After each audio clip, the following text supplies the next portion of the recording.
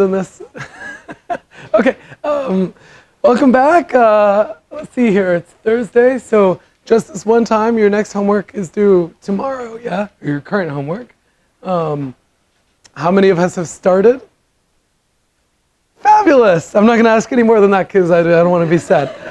Okay, good. Yeah, no, my office hours were totally overloaded yesterday, which is great. And you guys are always encouraged to come by and work through this stuff and to not wear your headphones during class. Okay, so right, today we're going to continue talking about modeling scenes. Before we get started, any questions about procedural stuff, your homework? The next one should be coming out, I guess, today or tomorrow. Oh, it's posted already, even better. Excellent. So now, from now on, we're just on the every 2-week schedule. There's a quiz and a final project. Oh, one thing that I think I forgot to actually announce in this class. The final project is extremely open-ended, right? You guys can already read the instructions. They're on the learning module. That's what it is. If you want, you should get started. All the deadlines are already there. One thing to know is at the top, project is totally subjectively judged by your TAs and myself. We award a free trip to the SIGGRAPH conference, which is the big conference in the computer graphics community, right? So that'll be, unfortunately, in the coming cycles in Washington, D.C., which is like maybe not the most glamorous destination for a conference, but it's a fun conference if you never attended, a very cool way to get up to date with computer graphics, technology, research, all that good stuff. So I'll cover that cost myself. Yep. Any questions before we get started for the day? Homework, project, exam. Fabulous. And we have a nano quiz every other one. I got an email that the nano quiz was a little hard to read last time.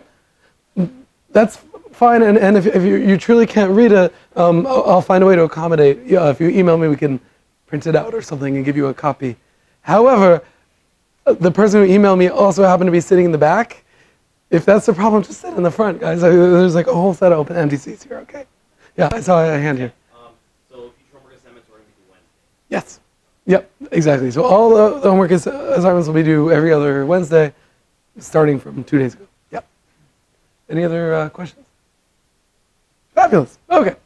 So today we're going to continue our discussion of modeling. In particular, we're going to talk about hierarchical modeling, which we kind of hinted at last time, and now we can go kind of full in, right? So as a little bit of recap, last time, remember, we talked about designing matrices for linear and then affine transformations. And now you guys are now all experts at it because you've implemented it all on your homework. And now we're going to chain them together to assemble Optimus whatever on the screen here. Okay. So, right, our motivation is also hard. I find I'm like really entertained. Graphics lectures do this all this time, like what is our motivation? Well, it's whatever this mess is. But it is true that, like, obviously there's a lot of moving parts to this scene. And one thing to know, just like in any part of computer science, is that, we like to modularize, right? And of course, when we model Bumblebee and James Franco or whoever that is, and all these different people, we want them to all be in their own separate modules and to compose them together, just like, object-oriented programming or anything else. And so really our motivation in talking about hierarchical modeling is just a way to compose a scene together out of different pieces that all talk to each other in both a local and a global fashion. Okay, so before this gives me a seizure, let's move on. Right. So the basic point here is that triangles, parametric curves, surfaces, these are the basic building blocks for fancy objects. And hierarchical modeling is a way to just combine them all together into one big aggregated scene. I think this stuff really isn't all that surprising. As parts of computer graphics literature go, I think this is sort of like if I sat most of you guys down in front of a computer and asked you to model a scene, you'd probably come up with something pretty similar to what we cover in the last lecture today. Whereas like in other parts of this class, there's some really crazy things that happen. Okay, so our plan for today, we'll go over a little bit of review from last time, vectors, points, coordinates, all that stuff. As you've already seen, your instructor has a bad tendency to get himself confused when I'm doing this, but I will try my hardest not to. And then we'll talk about the really key topic of the day, where we should talk about forward and inverse kinematics. If you're in the know, you call inverse kinematics IK, then you can go to the graphics industry. And in particular, after talking about the kinematic chain and sort of how we go about modeling a scene, We'll then talk about a kind of a useful, I'm not sure I'd call it a data structure, but at least an abstraction, which is something called a scene graph, which is what we very typically use to describe big scenes in a 3D environment. The point being that often we think about this like a tree, right? Like I think a tree structure is a pretty obvious one in computer graphics. Like, you know, my arm is attached to my upper arm, it's attached to my body, and so on. But actually, we'll see that a directed acyclic graph is perhaps a better way to go. The reason being that, like, if I model one tree and I want 10 copies of that tree in my 3D scene, I probably don't want 10 different leaf notes in my tree describing all those copies, but rather just one thing holding the geometry that everything points to with different transformations applied to it. Yep, so there's a slight subtlety there. Okay, right. So let's get started. So, right, a little bit of review here. You know, as last time we talked quite a bit about vectors, a lot of different operations we can apply to them: addition, scalar product, and so on. Another big one that we covered last time. You know, there's projection of one vector onto another. There's also projections of vectors onto the coordinates of the screen, and we saw that homogeneous coordinates could help us carry that out, right? So essentially, by adding one coordinate, so if we have points in 3D in the conventional sense, then we store them with 4 numbers, then things that originally are nonlinear, right, like perspective projection, become linear in that coordinate system. Yep. Okay, so let's do a little bit of review just for fun. So let's say that I have, and I think actually this is not bad notation. So these slides were set up by my colleague Beaujeu to kind of keep around subscripts. And the way to read this is that M takes you, on the right-hand side, takes in an input in the 2 space and outputs something in the 1. Right? So this is kind of a nice way to remember things when you're multiplying your matrices and type checking. Okay, so let's say that I have A in the 2 coordinate system. I want to write it in the 1 coordinate system. How could I do that? Well, it's just using a pretty simple change of coordinates kind of thing here. One thing that seemed to help people a little bit in office hours yesterday is a trick that when I was an undergrad in linear algebra helped me because I'm bad at remembering how matrices work. It's a common affliction. So here's the thing. So let's say that, let's be specific about it. Right? And of course we can chain these things together. Okay, so let's talk about translation. In particular in the plane. So how big is going to be our affine homogeneous matrix for translation in the plane? A lot of different math words come glued together there, doing that on purpose. So if the plane is 2-dimensional, how big should be the matrix for translation? You're saying 3, but you're making a weird gesture that's throwing me off. But you're right, it's 3 by 3. Yeah. Okay. So here's kind of a nice way to work this kind of stuff out if we get ourselves confused. So let's say I want to work out the translation matrix. So maybe I have a point in the 2 coordinate system, and I want a point in the 1 coordinate system. You know? And so I'm trying to figure out what is the proper matrix M12 here. Well, we could go through all the formulas we went through last class, or we can do something a little bit tricky, which is the following. So let's say that I take M12 and I apply it to the vector 1, 0, 0. Oh, oops, this is in the plane, sorry. So just 1, 0, 0.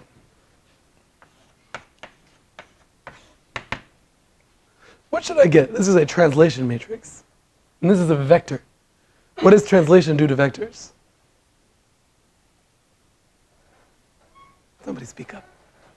Yeah, nothing. Yeah, it doesn't do a damn thing. Yeah, so it just gives us that back. Yeah.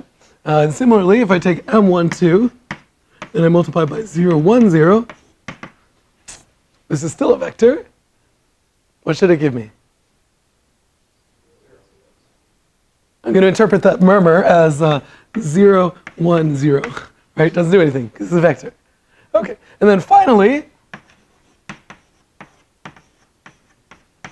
I multiply by 0, 0, 1. First of all, what is this? How should I interpret these coordinates here if I'm in the projective plane?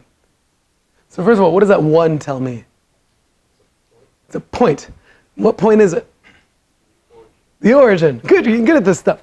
So let's say I'm doing my translation matrix. Oh boy. And so remember that I have a point in the 2-coordinate system, specifically the origin. What is its coordinates in the 1-coordinate system? If this displacement is PQ. It's not a trick question. Careful. So this is the coordinates in the 1-coordinate system of this origin. We're going up this way. It's actually PQ. Yeah. And whoever yelled out was absolutely right. It's PQ1. Yeah? Okay. So what did I do? I just worked out 3 particular matrix vector multiplies, and I did it by just reasoning through, like, what does M12 do to this coordinate? What does it do to this coordinate? What does it do to that coordinate? Yeah? Now, here's going to be my trick. So,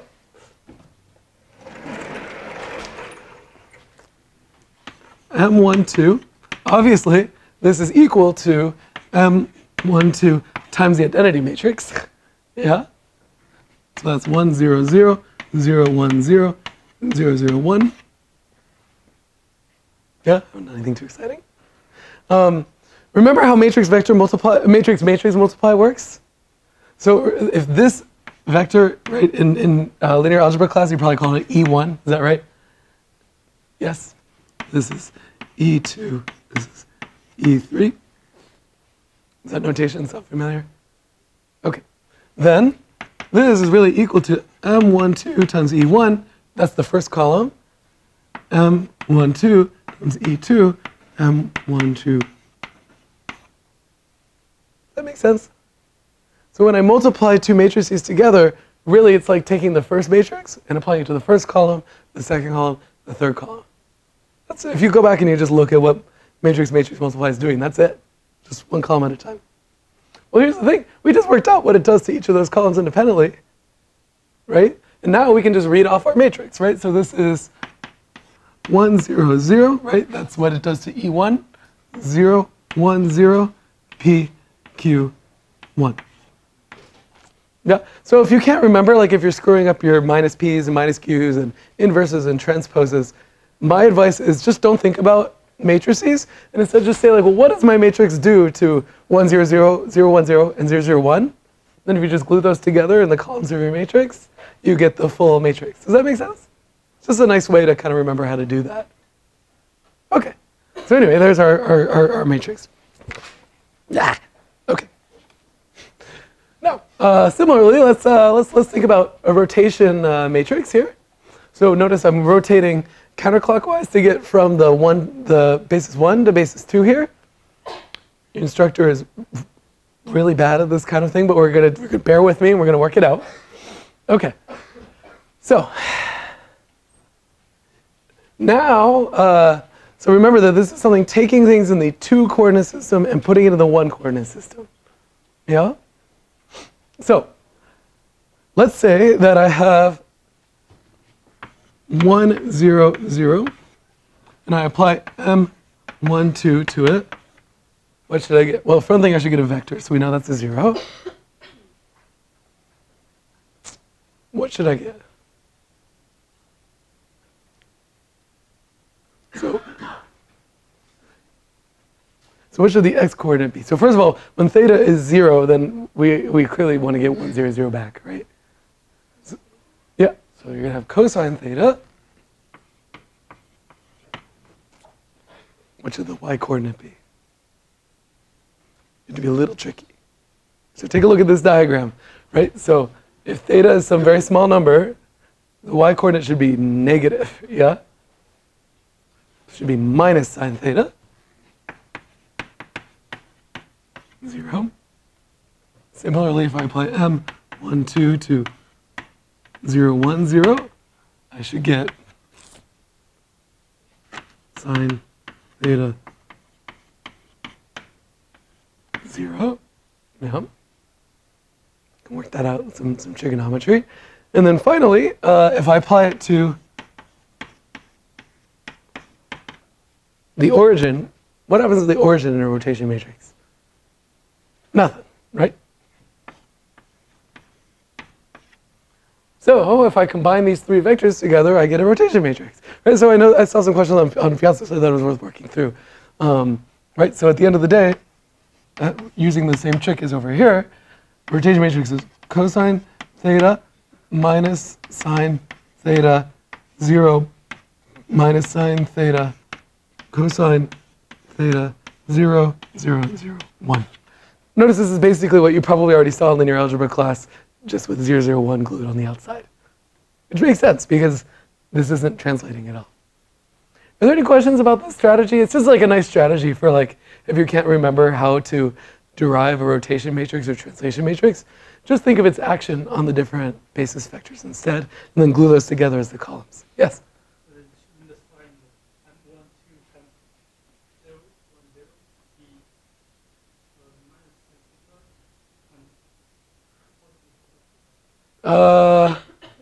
Oh, sorry, this is just detritus on the screen. Let's see here, the x-coordinate. I always get this backward. Rotation matrices should be anti-symmetric, right? No,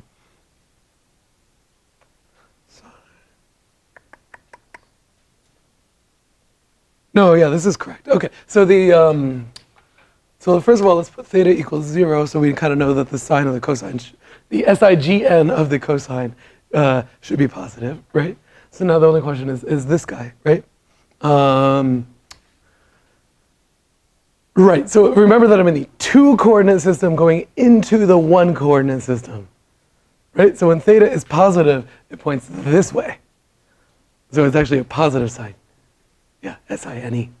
It's easy to get that stuff wrong. In this case, I actually didn't even bother looking at this diagram. I just remembered that rotation matrices are anti-symmetric. I cheated a little. Yeah, but it's a good question. So in the matrix, shouldn't that be a positive sign thing? And indeed it, oh, I'm sorry. That's what you're asking about. You're right, yeah. This is just me copying wrong. Yeah, sorry. Absolutely right. That one was right. Okay. Any other questions or stupid mistakes in your structure today? It's okay, I make a lot. Okay, anyway, you guys get the idea here. So now, if I want to like, combine rotation and translation, what do? We just multiply our matrices together, right? And we just have to be super careful to remember what order, right? And remember that multiplying on the left is how we apply, the next operation each time because we have column vectors. So that's how you should be logicking your way through this stuff. So there's our quick review from last time. I think it's like one of these things that's just like easy to get yourself, like if you're watching TV while you do your homework, you'll get it wrong because it's just like one of those annoying little computations that like is prone to mistakes, but conceptually it's not too bad. Any questions so far? Fabulous. Okay. So the reality is, of course, that one matrix doesn't suffice in computer graphics pipeline.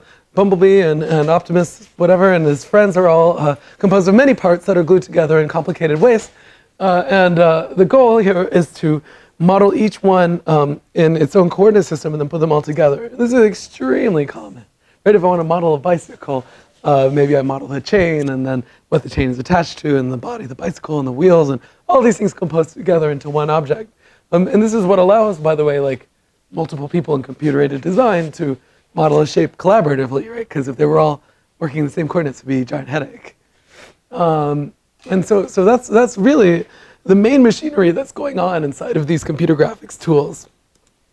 And really, this is nothing new. If you take a robotics course, you'll see exactly the same math, but of course, rather than applying to the virtual world, you're applying to the physical world, right? And so they're very concerned with kinematics, and in particular, designing different types of joints, right? And there are all kinds of different things, everything from a hinge, joint, ball and socket, saddle joints, sliding joints, all kinds of crazy stuff that are roughly defined by the degrees of freedom. And indeed, when you take a computer-aided design model or computer graphics like a skinned character, typically those characters are accompanied with a bunch of little slider bars that determine the different poses of the different joints, and those things get composed together. And one thing to notice is that that is an extremely non-linear relationship. Right? So for instance, if you look at the rotation angle of your upper arm and you rotate it, it might be that like your middle finger takes kind of a weird, awkward path, even though it's a very simple rotation that's going on, because you're really composing a lot of other stuff in between those, right? And so it's really amazing the complexity of the motion that you can get out of a few simple controls, right? I mean, I think double pendulum is a famous example in physics. Right, so in character animation, we often see characters that look like this crazy dude here. And the joints are all kind of organized in one giant hierarchy, right? So there'll be some base for your 3D model. This is sort of the coordinate system of the whole character. And everything, is described in terms of that. And so you compose together all the transformations relative to the center thing. And the center thing is what you place. And each time you have a joint, this thing is defined with a different degree of freedom. Yeah, and so on your homework 2, essentially you're going to implement exactly this forward kinematic model, where you're going to compose together all the transformations you need to get first like a little stick figure character like this, and then we're going to put skin on him, which sounds creepy. Okay, so the kind of typical parameters that go into joints are really not terribly surprising, right? You have things like offset, right? If you're composed with bones, then things are offset from the center point. And then some amount of rotation, and then now you have the location of this bone, and now you want to specify the next one. It's some new offset, some new orientation, and so on. And of course, one typical detail that's hiding in a lot of kinematic kind of characters is that many of the joints have limits. That's a good thing. You simply prescribe, like, your elbow doesn't go beyond 45 degrees, or maybe like 48 degrees or 180, whatever. Okay. Cool. So that's the basic way that we usually define one of these objects. And sometimes we call this the kinematic chain. This is the idea that you're chaining together multiple transformations to get to the pose of any individual piece of an object. Okay, so let's see an example. So here's a robot arm. He's got, I think, 3 segments and 3 joints, 1 hinge joint, some other degrees of freedom. And notice that there's all kinds of coordinate systems going on in this typical thing, right? So you can kind of read these as like, here's the range of motion. So apparently this thing can go from -90 to 90. He does not have a very human-like, well, I guess it's kind of -90 to 90. This one has a different rotation angle, length, and so on. So when I use the term forward kinematics, this is the sort of easy version of the problem, where you're given all of this information. You're given, like, my elbow is at this angle, my wrist is at that angle, my upper arm is at this angle, and now I want to know the transformation matrix from the center of my body to my hand. Right? And how do I do that? I just multiply together a bunch of transformation matrices, and that process is called forward kinematics. Right? And so if you want to animate a character using forward kinematics, what would you do? You would animate like the angle of the joint as a function of time. And that's not all that atypical, right? Is that an easy animation to control? Yes and no. It's easy in the sense it's very easy to prescribe joint angles and get predictable motion. But let's say that I tell Russell, he's got his human body sitting in a chair, and I want to animate him reaching out and giving Darius a high five. And the degrees of, oh, he left him hanging. Okay, there we go. Yeah, good work. Thank you, gentlemen.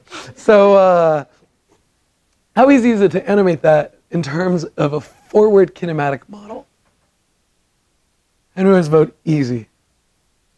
And I'm a strong believer in very contact-intensive high fives. There's your hint. Is this an easy high five to animate? Hard.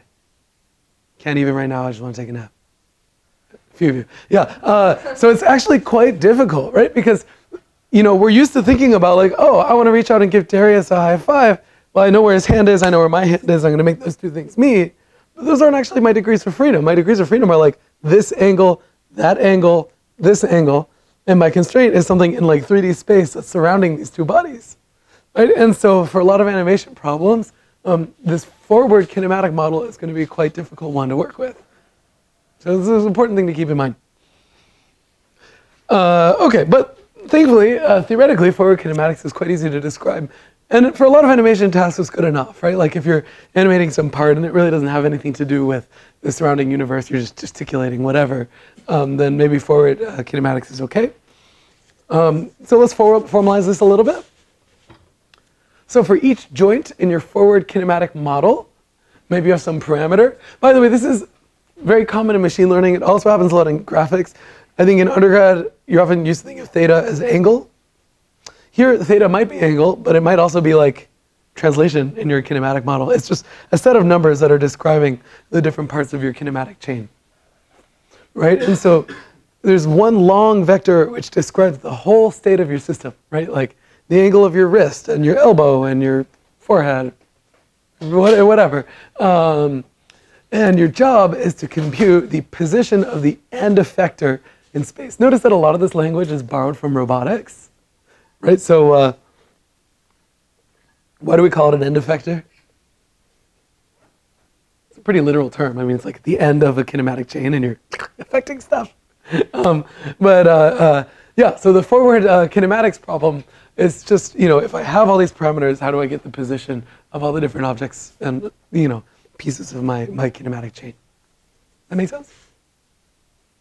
The nice thing is this is like deterministic. It's just a formula, right? This is pretty straightforward in principle, right? So, for example, if my goal here is to compute the position of the point P in space, and P is 2, 0 relative to this joint, what do I have to do? Well, I have to take this guy's joint relative to this one and put it in his coordinate system and then his coordinate system and compose all those things together, right? So at the end of the day, if I have P local, and I go, M to 3, so from 3 to 2, from 2 to 1, from 1 to 0, and that's the world. Do you see how that's going to be a giant headache to code on your homework assignment? Because if you accidentally swap these two things, all kinds of crazy things are going to start happening. And in a minute, we're going to have to compose that with like inverses of matrices just to make your life a little harder. Okay. Right, so that's our basic setup. And so like in its full glory, maybe you get this whole expression here, right? So like I have a 30-degree rotation followed by a translation of 4, followed by another rotation of 50 degrees, a translation, and so on. Right? And remember, you have to read right to left here. This is the Hebrew part of our lecture. Okay, any questions about how to kind of derive the kinematic chain formula here? And let's make sure that we understand the notation from a few slides ago. Remember we had this function f of theta? So to be concrete for this example with the arm, the theta would be like 0, 6, minus 45, 5, 0, 50, 4, 0, 30, right? Long vector. All the numbers associated to our system, right? And then the function f puts all of those numbers into these assorted functions, multiplies them all together, and gives you your point. Okay. Cool. All right, so what are our pros and cons? So the pros here are this is extremely efficient, right? I mean, your matrix multiplies here are tiny, right? They're just 3 by 3, which for your computer is like 0 CPU time. And, it's very easy to kind of express a scene. And when you're doing, motion in an open space, flying birds, fish, doing fish things, then this is a pretty straightforward model. But interacting with the environment is really hard, right? Because essentially I'm like using local coordinates, but my environment's in its own coordinates, which has nothing to do with my own. And so composing those all together becomes quite a challenge. So how do you think we're going to solve that? If forward kinematics goes from the angles to world position, now I want Darius and Russell to have their high five. So I have the position of the high five, and they're trying to figure out how to put their arms in the right place to have the highest maximum ratio of volume to surface area. What problem are they going to solve? It's not forward kinematics. Inverse kinematics or backward kinematics. I've heard people call it that. Okay, right. So this is the problem of IK. So in IK, we have a slightly different problem, which is I'm, say, a robot. It's true. And, I'm controlled by certain joints, right? Some, joint that has maybe 1 degree of freedom, another one with maybe 2 degrees of freedom on a good day. And, so now I want to pick up this chair. What do I have to do? I want to solve a problem that says choose the angles of my joints so that my hand ends up here. Right? So in some sense, remember that function f? What am I trying to do to f? I'm trying to invert it, right? So that's the inverse kinematic problem. It's given a desired location, orientation, or the end effector, that's my hand. What are the required joint angles to put it there? Inverse kinematics, forward kinematics is sort of a solved problem. It's just a bunch of matrix multiplies. Inverse kinematics, right? So going from E to theta is a much more challenging problem. In fact, I would argue it's still unsolved and it will continue to be unsolved forever because this is just like not a problem where there's some optimal solution. Yeah, and let's see what can go wrong. First of all, I need my coffee today, I'm sorry. Let's say I'm standing in the back of the room and I want my coffee. And the only thing I can do is control my upper arm, my joints. Can I get my coffee? No. So is this system of equations always solvable? No. Now, conversely, let's say I have a robot. I attach it to the wall. There's the wall. Right? And he's got two ball joints here. Right? So both of these can rotate arbitrary ways. And my coffee is here. See, there's the Starbucks logo. Okay? How many ways are there? But first of all, is this problem solvable? Yeah, absolutely, right? I can do something like that. Yeah? Is that the only solution? No, I could have, I don't know, done that. Is that the only solution? Well, in 3D, no. There's a whole like 360 degree set of solutions that are perfectly fine to this IK problem. So, sometimes the solution to this problem doesn't exist. Other times, the solution is extremely non-unique. Right? This is a big problem for computational systems, right? Because you know, when you write down IK software, first of all, okay, it's pretty clear intuitively that like I can't reach my coffee from here. Yeah, but what if my arm is composed of like 1,000 joints and some of them have like weird restrictions on the angles that they can do, and my coffee is like just out of reach? It's not always so easy to even check if an IK problem is solvable, right? In fact, I think it's NP-hard in general. Sorry, NP-hard in general. But in other cases, not only is it solvable, it's solvable in multiple different ways. Yep. And so that's where things really get challenging. Okay, so hopefully I'll convince you that these are that finding a solution for IK can be hard. Sometimes the problem is under constrained, sometimes it's over constrained, sometimes no solution, sometimes unique. And typically it cannot be solved analytically, meaning that there's no formula. Given the position of my coffee cup, there's no just thing I can plug in that's going to give me the end effector to put it together, except in very specific scenarios. This is different from forward kinematics where there is a formula. We wrote it down, right? It's just a bunch of matrix multiplies. And so usually when we do IK, we have to resort to numerical techniques, meaning that we're just going to try and come up with some iterative procedure to estimate the joint parameters because we can't quite get there exactly. That makes sense?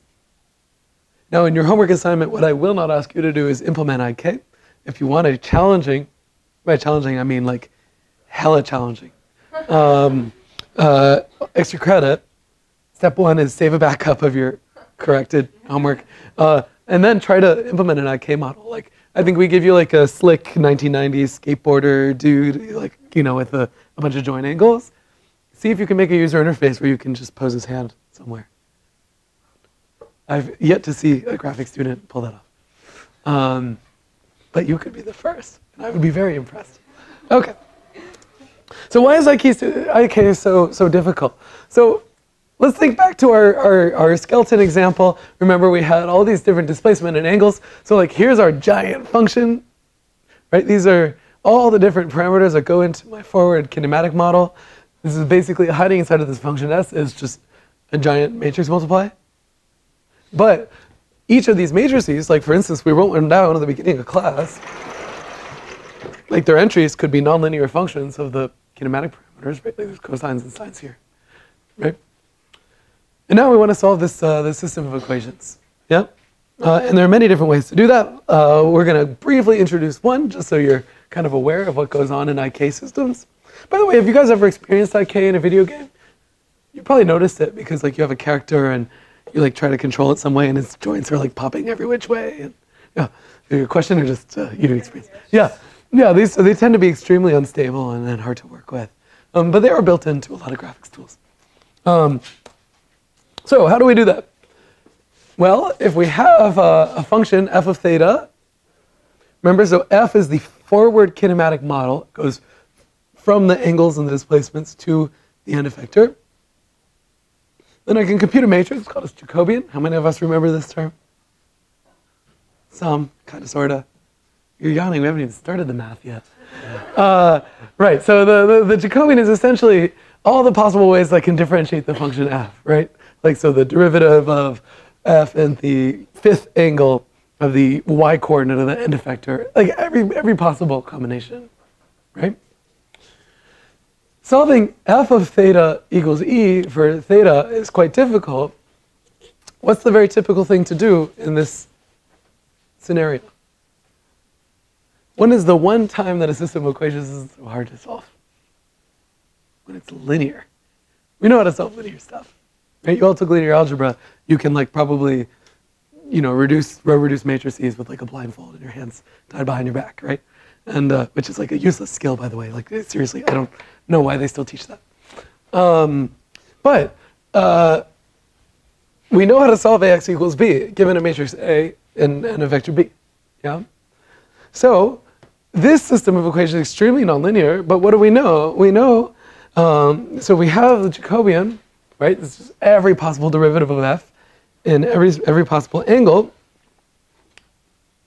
We know that f of theta is approximately equal to what? Well, let's say that I have some other angle theta 0. In fact, actually, a better way to do this. Sorry, doing this off the top of my head because I felt like it.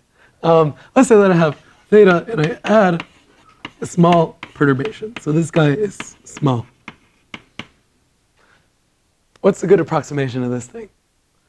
Well, the simplest approximation, if it's small enough, is roughly equal to f of theta. Not a terribly exciting approximation. Yeah? So what would be the first order thing?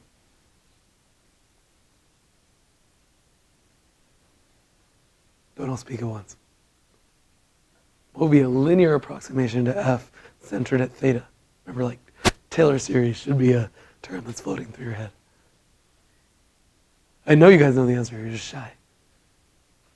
What I do is I take the Jacobian at theta and I multiply it by d theta. That's right? This is just like f plus f prime times the displacement. Yep. Plus maybe some term that I don't care about. And in this class, we'll just slice this term out. When we talk about ODE integration, this term is going to be important. Is this ringing a bell? Yeah? Nods? If you have questions, you should stop me. What is that last term? This is just saying, so this big O is a sloppy math notation for saying there are remaining terms here in my Taylor series that I'm not going to have, but they look like d theta squared. And so they're second order.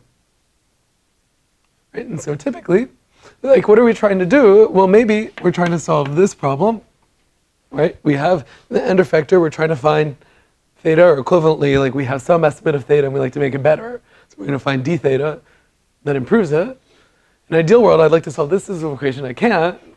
So instead, what I do is I solve E equals F. This is really a squiggly equals. That's supposed to be a squiggle. E is approximately equal to F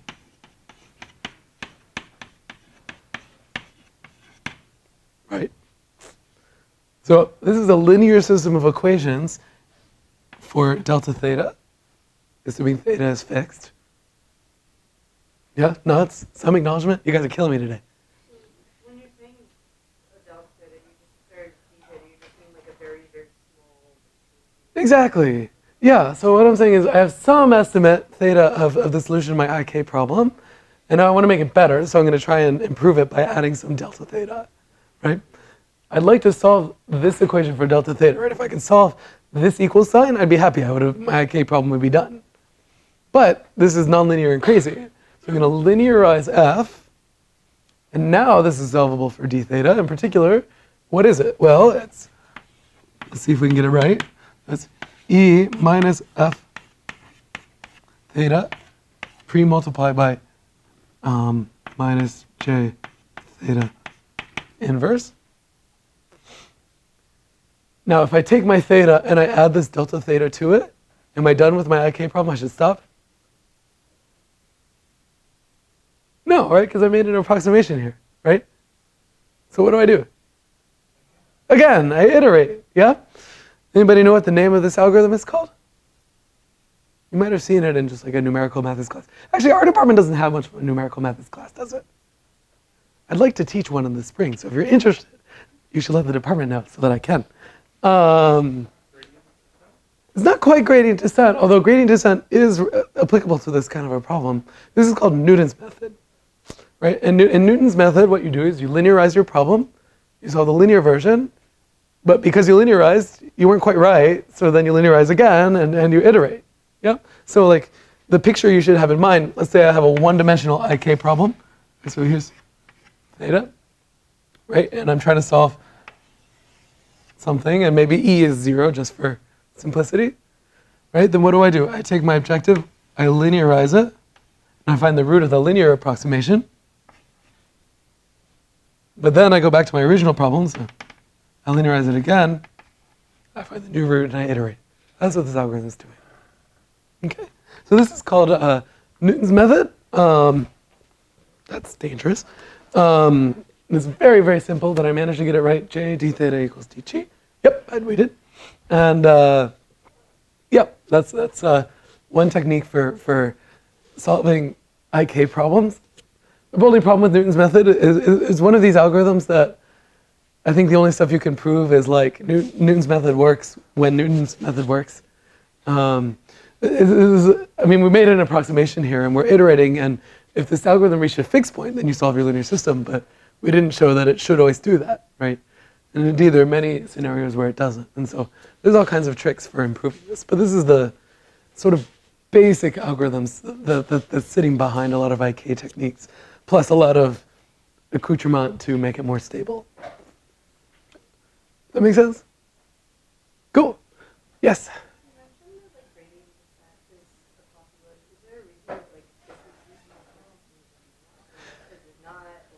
Well, that's a great question. If you take a robotics class, you'll spend a whole, like several weeks covering different IK techniques, although they might come under different names. Newton's method, people like it because it takes big jumps, right? Like, so if you have a linear problem, the Newton's method will give you the solution in one step. Whereas gradient descent, right? You take small steps, but even for a linear problem, you won't solve it. On the other hand, it's unstable, right? And so that's the typical trade-off. If you wanted to apply gradient descent to this problem, it's a completely reasonable thing to do, and I guess is popular given our current machine learning overlords. What I would do would be to look at solving min theta of something like theta minus e squared. Right now it's an optimization problem, and now I can do gradient descent on that. And I do think that's a technique people do in practice. By the way, my own research works on some multi-objective problems, where you say like, I'd like my robot to reach out to this point, but I'd also like it to not fall, and I'd like it to look attractive while it's doing that. And so I actually have like 5 different Fs that I've got to satisfy all at the same time. You know, there's some space of trade-offs between these different objects. And so there's some outer loop that you have to deal with to kind of understand what the different types of actions that you have available to you are. That's a much harder problem. Okay.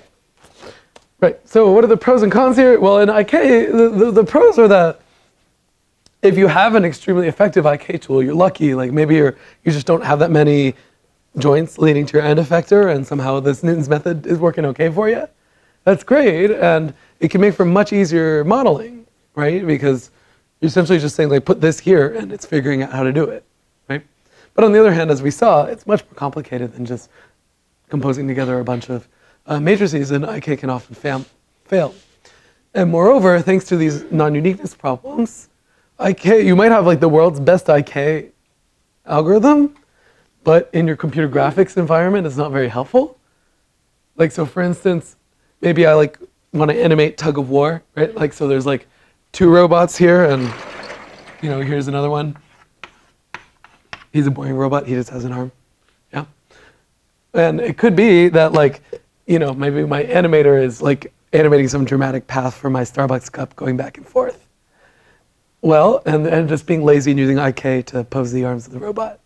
What could go wrong? Well, This robot has a lot of different ways that he can reach the end effector, right? So as a function of time, his elbow could be like popping all over the place, but from the perspective of these algorithms, it's perfectly happy, right? So from an animation perspective, you have not succeeded, but from an IK perspective, you have, right? The term to keep in mind for that kind of a problem is something called temporal coherency. Pardon. Temporal coherency. In other words, that you want, a lot of these problems is not enough to just solve, you want it to be coherent in time. Does that make sense? By the way, temporal coherency shows up all over the place, right? So another good example, when I was working at Pixar, we worked in non-photorealistic rendering. So like, I have a 3D scene and I want to make it look painted. And often animated people want to do this to a whole animated sequence. But what happens if I ask like 100 artists to just paint every frame of an animation? They might all independently look good, and then you play them in sequence, and it just looks like noise, right? Because paint strokes are kind of, they're not arbitrarily placed, but there's some stochasticity to it. So temporal coherency in that world is really critical. Yeah? Are there too many humans normally to do just like a more brute force approach? Like, are you just like searching? Yeah, so Colton's question is a totally reasonable one, which is, like for this guy, there really aren't that many parameters, right? There's an angle here and an angle there. And maybe you just enumerate for every, increment of 1 degree of these two guys. And that's a totally reasonable thing to do. We call that like kind of global optimization strategy. A very typical thing to do would be enumerate a bunch of starting points and then run Newton's method. So that like you're viewing this as just like a local thing to make it better rather than trying to rely on it to get the best solution from an arbitrary starting point. Totally reasonable thing to do. However, if you have like 10 joints, well now you're enumerating points in 10-dimensional space. You're kind of host. Yeah. These are all great questions. Any others? Fabulous. So anyway, IK is one of these topics that's a little bit more of an advanced one. If you're looking for a good course project, there are many hiding in this area.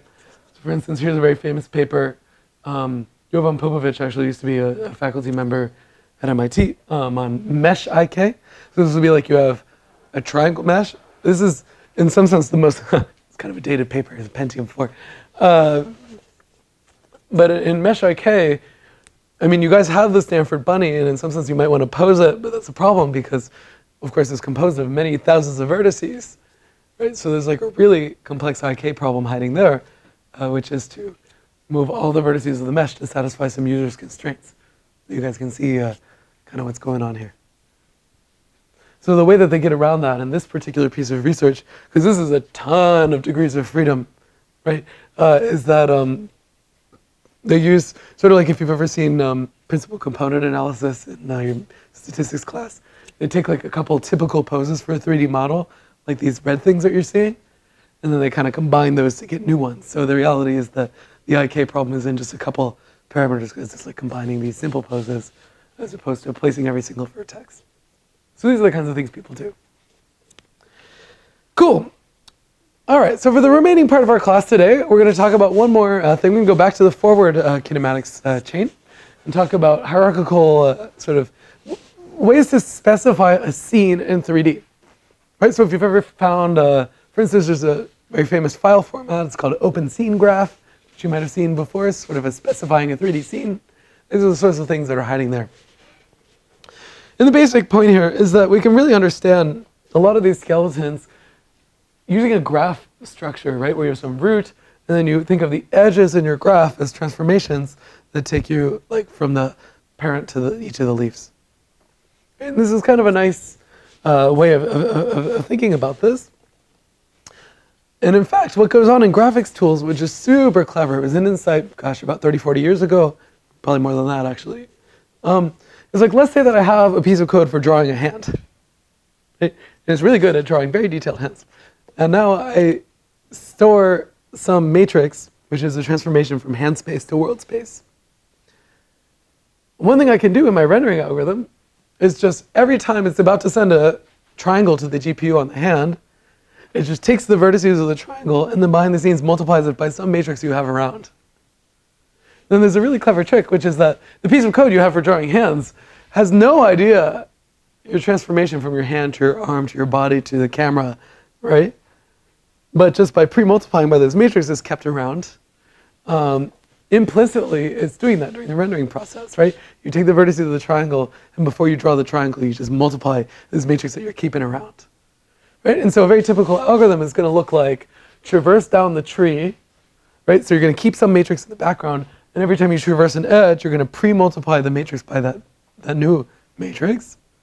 And then you can call some abstract piece of code here that draws this object in its own coordinate system, but behind the scenes, the graphics card is just multiplying all the vertices by this matrix you're keeping around, right? So you have this kind of stack of matrices you're pushing and popping as you move around in the graphics world. Really clever trick, right? So this is like a recursive way to draw a scene, right? It's depth first. So every time you visit a geometry node, you draw it, and every time you visit in different textbooks, think of transformations like nodes, and some of them think like edges. It's not a big deal. Every time you see a transformation, you apply it. Okay.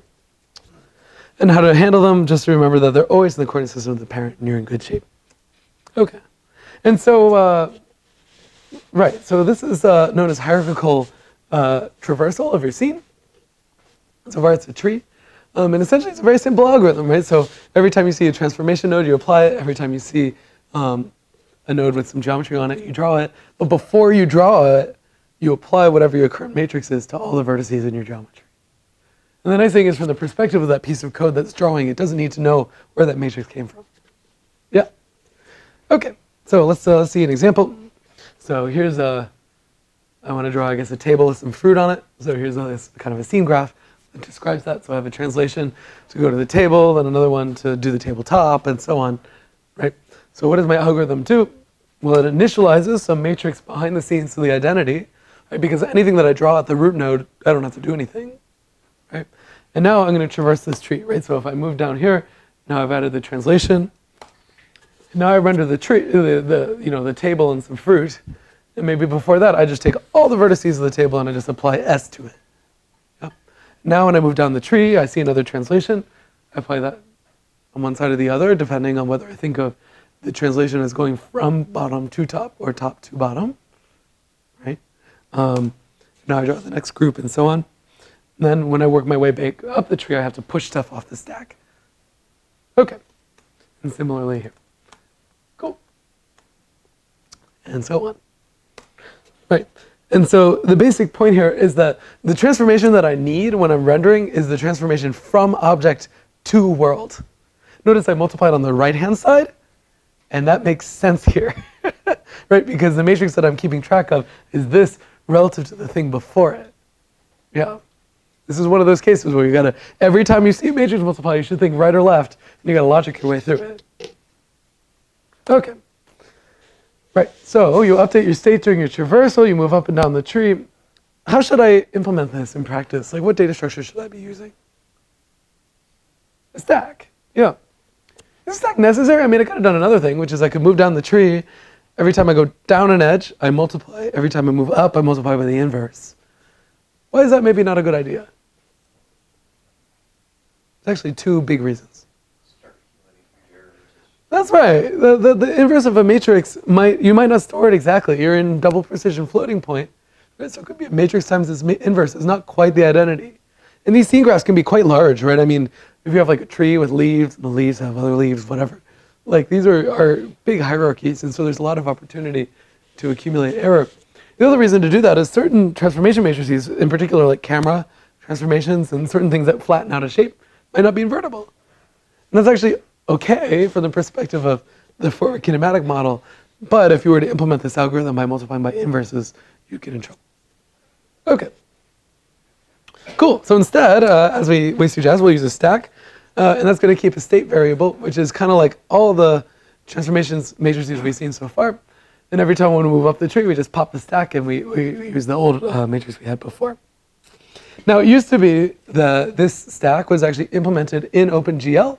There was a model view stack for the 3D model and another one for the camera. Unfortunately, that's actually been removed. This was part of the great OpenGL deprecation. And the reason why is that, like, is this necessary for drawing a scene? No, like, this is just one technique. There are many others. And so OpenGL removed this feature and said, if you want to stack, then make it yourself. And I think that was actually the right thing to do, because the stack doesn't have anything to do with your graphics card, right? This is something that can happen on your CPU. Okay. So in general, we call this kind of structure a scene graph. Notice I did not call it a scene tree. Why is that? I mentioned this at the beginning of class. Let's say I have a table with 4 chairs.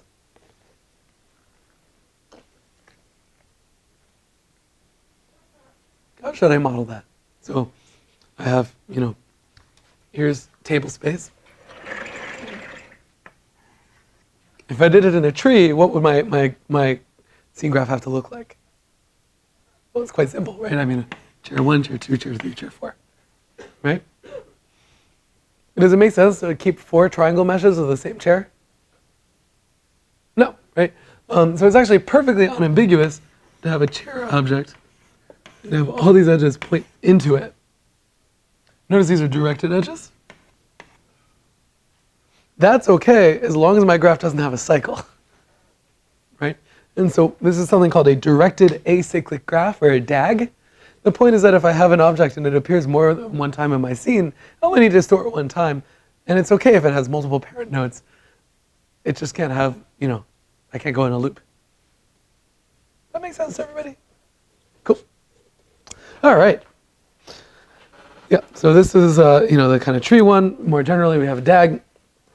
And that makes sense, especially in bushy scenes with like lots of tables and chairs, lots of characters. That's the more typical thing. If you look at the open scene graph format, that's like how they store stuff. Yep, it makes a lot of sense here. Right, and so so remember that we talked about the rendering pipeline. This is vertex processing.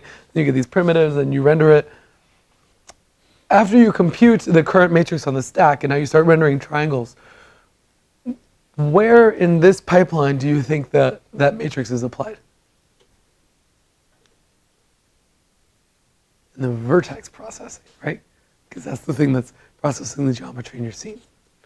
And that makes sense. It's a perfect example of a vertex shader, right? Because you have some shader that just takes every single triangle and applies the same matrix, which takes you from local coordinates to scene coordinates. And it's just applied like a giant sledgehammer. It doesn't need to know where those triangles came from. Its job in life is just to draw triangles. Yep. Okay, cool. Right, and so for this, you have everything you need to have these nice, like, kind of hierarchical scenes with all these different elements inside of them. What was that? Yeah, well, this is very typical. So scene graph files get complicated fast, and that's for a good reason, right? Because 3D scenes are complicated. In fact, very typical is that it's not just one file, it's a whole directory worth of like 3D models and different objects inside of each other's coordinate systems and so on. It's total soup, and the annoying thing is if you miss any one of those files, the whole thing is verschlicked, right? Another thing that's worth noting is, of course, inside of this tree, you can store things like material parameters as well. So you're not just restricted to storing objects and transformations, right? Like you might say, everything underneath this node is by default painted green. And that might be a useful state variable to keep around. Anything you can put inside of that stack is the kind of data you would store. Okay, so in your next assignment, to be concrete about it, we're going to give you a very simple class called matrix stack, exactly what it sounds like. You also, as many of you guys already saw, I hope you saw it in your current assignment, there's some kind of convenience functions for making like translations, rotations, and so on.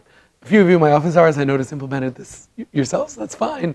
But you might dig around a little in the source and see that we did it for you. And so you'll implement some of these like push and pop kind of functions. Pushing onto the stack is kind of an interesting operation because typically 2 things happen, right? One is you add a new thing to your stack. The other is that you multiply it on the right-hand side to whatever your state variable is hiding here, which is the current matrix taking you all the way from local to global coordinates. For instance, what would not make sense is every time a new vertex comes in, so you keep track of all those different matrices and multiply them all one by the new piece of geometry, right? You might as well compose all those matrices once and then render a bunch of triangles, right? And so that's what usually happens in the stack here, right? And so every time you encounter a transform node, the nice abstraction here is very simple, right? You just push a new matrix onto the stack, then you call all its children, and then you pop it. And if you wrote your recursive code just the right way, this is like one of very few times where you actually see recursion. Like I feel like in your intro programming class, they're like obsessed with it. And then you never actually see it. This is the case where you actually want recursion. And then you pop when you're done. Yep, and so you'll end up with a bunch of stuff that looks like that. A few things that are worth calling out specifically for the assignment that went out yesterday. So remember that in a shader, like this thing on your graphics card, first of all, remember shaders don't just do shading. One of the things they do is apply this geometry thing to all the triangles. Shaders have certain variables called uniforms. Those are things that are shared among all the vertices. What would be a reasonable uniform for the stuff that we're talking about now? It would be the one matrix that takes you from local to global coordinates, right? And so one thing you have to do, you guys are basically in this class until your last assignment are just writing C++ code. You're not writing shaders. So you're going to implement your stack in C++. That's actually the correct thing to do. Your stack is not something that's massively parallel. It's just a 3x3 matrix. But then you need to upload that 3x3 matrix into your graphics card so that you can use it for shading. And so there's this set uniforms thing that you're going to have to call a bunch of times. In fact, if I were you, I'd call it more times than are necessary just to remember to do it. And this is what's telling your computer behind the scenes, like, I'm happy with the matrix on the top of my stack. Please put it on the graphics card. And now any triangle that I render, just by default, multiply by this matrix before you render it. Does that make sense?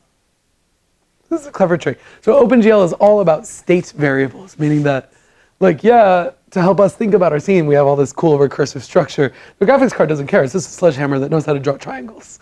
And so it says, like, whatever, don't tell me your scene graph. Just give me the one matrix I need to take my triangles to global coordinates, and then I'll just sit there and hammer on all these vertices one by one and draw. Okay.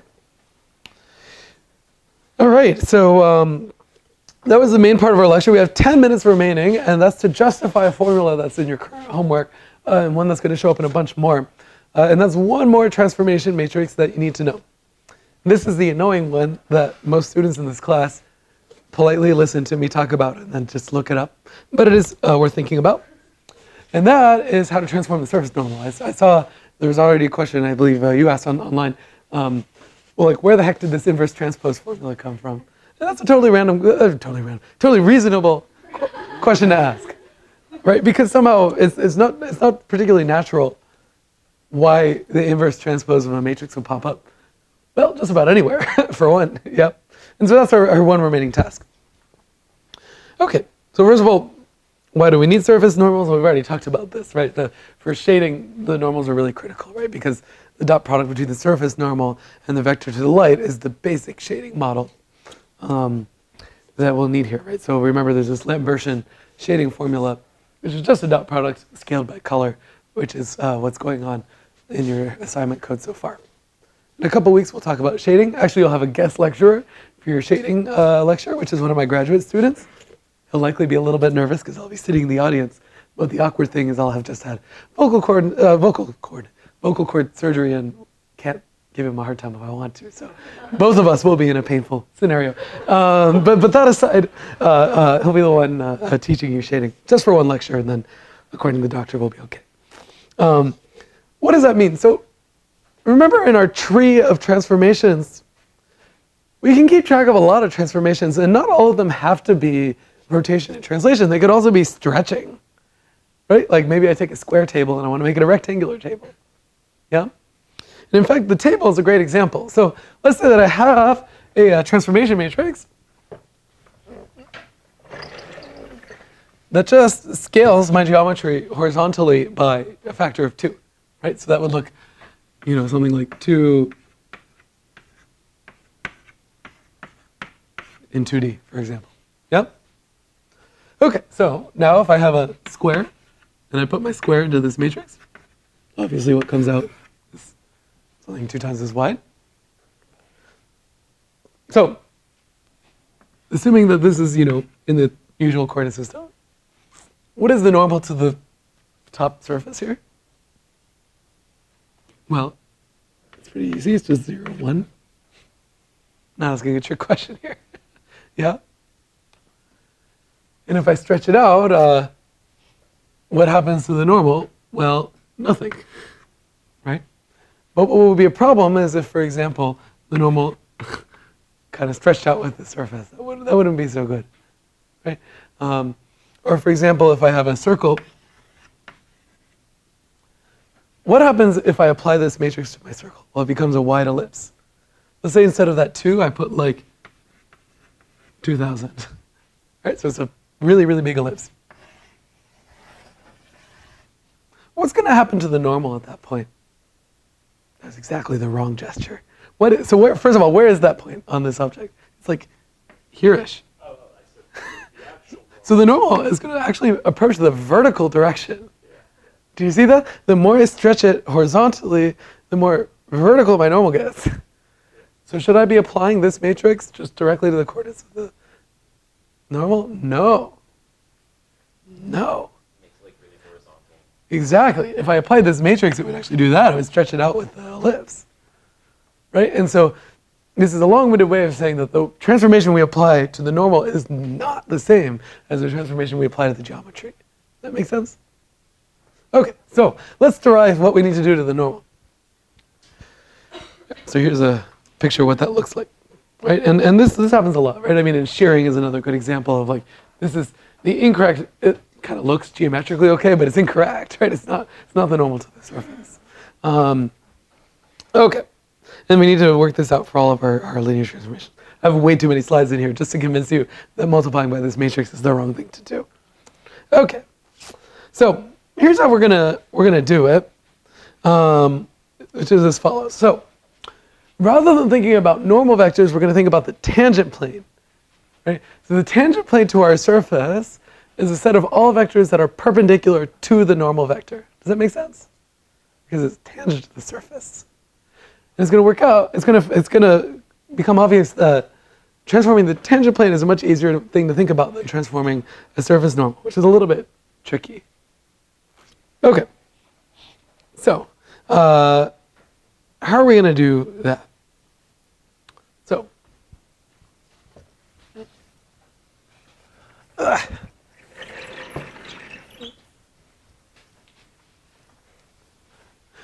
say I have some surface, and here he is. Here's the normal. And now I'm going to have a new vector, v, and he's going to be a tangent vector. Does that make sense? There's a point in the tangent plane. Maybe here's V naught, the center point here, right? First of all, it actually does make sense to apply our transformation matrix to V. Do you see that? Because this is actually a point, right? So for instance, maybe, by definition of our transformation, V naught, that's the MV naught, right? That's our transformation matrix, right? And if this V is just like a small perturbation off of the surface, right? Then in particular, V naught plus V is mapped to M, right? Because M acts on points, so I can do this kind of a thing, right? Okay, so if you subtract these two things, then you can see V is mapped to M. So that's okay. Tangent vectors actually do transform with the transformation matrix. Okay? Cool. Okay, yes. Excitement. Okay. All right, so what do we know about the relationship between V and N? They're perpendicular. In particular, algebraically, what can I write? What do we know about perpendicular things? There we go. Okay, V dot N equals 0. Okay? Now let's write a slightly slicker notation for dot products. So we're going to remember in this class our vectors are column vectors. Yeah? So in particular, in fact, maybe I'll write N dot V just for fun. I can write 0 equals N transpose times V. Do you see why? Because I take a column vector, I transpose it into a row vector. When I multiply those two together, I get a dot product. And now the question is, V transformed by applying M, what should I do to the normal vector? And I know that the normal vector in my transformed object has to be perpendicular to M applied to V. Does that make sense? So I'm going to do a really cute trick. Because I'd like there to be an M next to V, but I can't quite do that because there's and n on his left. The inverse. Exactly. So this is equal to n transpose m inverse mv. Didn't do anything. Now we're going to group this a different way, which is to write this as m inverse transpose times n transpose mv. You guys remember how this works? The transpose of a matrix product is the product of the transpose in the reverse order. Yeah? So take a look at what happened. Here, I have my transform tangent vector. Here, I have m inverse transpose times the normal vector. So these two things are orthogonal. What did we just figure out? We figured out that if we apply m to transform our geometry, then we have to apply m inverse transpose to transform our normal vectors in order to maintain perpendicularness, orthogonality. Does that make sense? It's just like a little trick. By the way, inverse and transpose commute, so you can, there's this typical kind of minus t notation here to fudge it. Okay, so that's where this inverse transpose formula that already showed up in your homework comes from. And this is a simple thing to apply to vectors. Let me give you one more additional detail, which I don't think shows up in this homework, but certainly will show up in future ones. So let's say that I'm on the sphere, and where's the eraser? Over here.